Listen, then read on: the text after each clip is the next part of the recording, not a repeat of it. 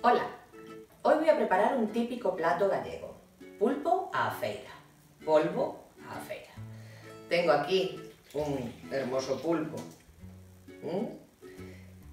que compré fresco, lo tuve en el congelador. Es muy importante que esté congelado porque si no tendríamos que mazarlo ahí a palos como se hacía antiguamente y gracias al congelador ya no es necesario. Pues vamos a tener este pulpo tan hermoso, después le quitaré la cabeza antes de meterlo en el vaso. Voy a necesitar 1 litro de agua y patatas. Las patatas las cocinaremos en el varoma al mismo tiempo. De momento vamos a poner 1 litro de agua en el vaso. Bueno, después necesitaremos más ingredientes para aliñar. Aceite de oliva virgen extra, del bueno, sal y pimentón. Si os gusta picante, pues podemos mezclar un poco de picante y un poco dulce, o si no, solamente dulce, pero eso es fundamental.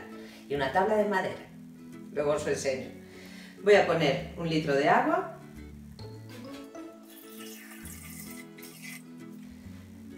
Y voy a calentar 8 minutos, temperatura varoma, para que esté todo el rato dando calor, y velocidad 1.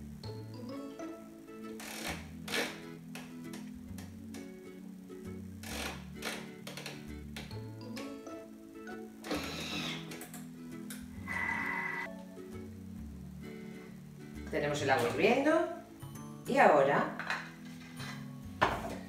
bueno, separé la cabeza, ¿ves? La voy a dejar aquí, que la cocinaré aparte. Y ahora vamos a asustar el pulpo. Simplemente lo metemos un par de veces en el agua así caliente y lo sacamos. Lo volvemos a sacar, veis que se encoge un poco. La idea es que después no pierda la piel. Así, un par de veces. Ya se me está rizando. Vale. Y ahora lo ponemos aquí. Bien. La cabecita la voy a echar aquí también, que me cabe. Y ya os contaré después qué vamos a hacer con ella. Perfecto. Pues vamos a poner el varoma con las patatas. Y programamos 30 minutos.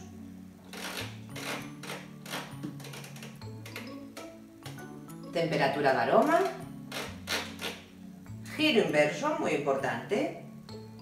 Y velocidad cuchara, para que las cuchillitas giren despacito. Y a esperar. Listo, polviño. Vamos ahora a dejarlo 5 minutos de reposo sin bajarlo, sin tocarlo, simplemente así. Controlamos 5 minutos y continuamos.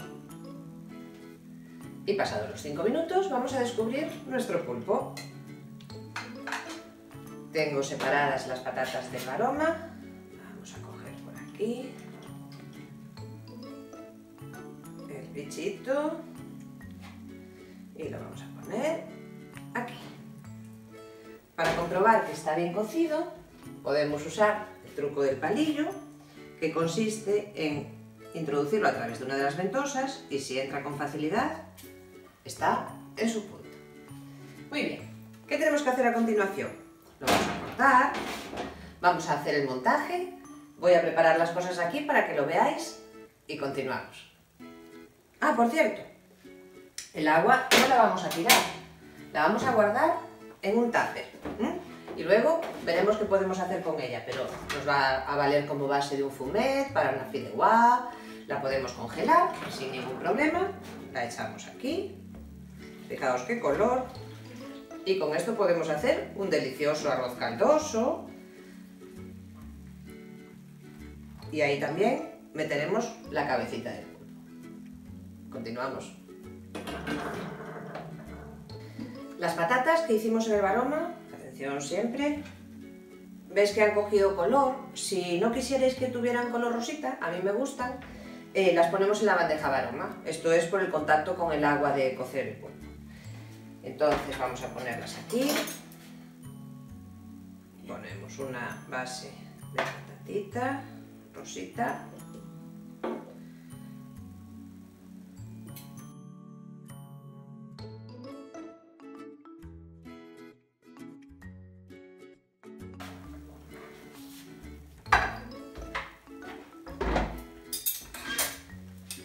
Y ahora viene la parte importante. Voy a cortar una pata, tijera imprescindible.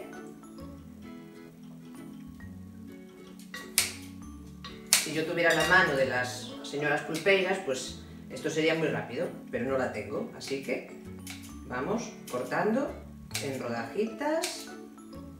Veis que es muy facilito de cortar.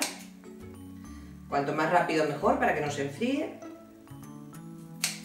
Opa. Ahí va.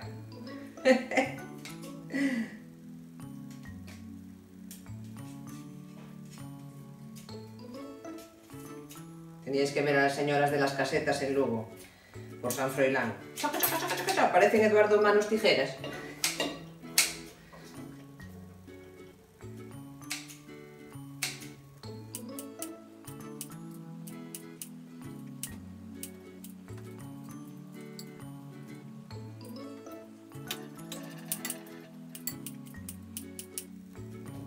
¡Oh!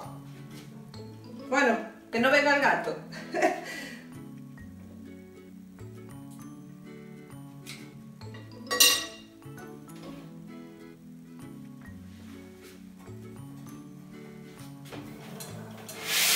Limpiar, hay que limpiar. Muy bien. Y ya solo nos queda el aliño. Un buen aceite de oliva.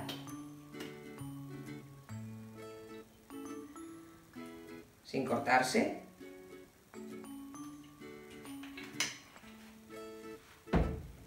Sal gruesa o en escamas. Y pimentón, dulce y picante. Un poquito de cara.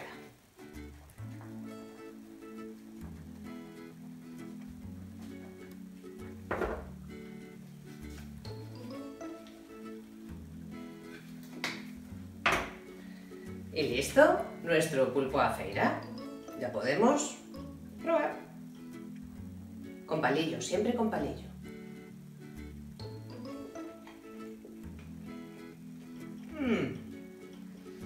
¡Qué rico! Buenísimo. Espero que os haya gustado y que probéis hacer pulpo a feira en Thermomix. Que aproveche.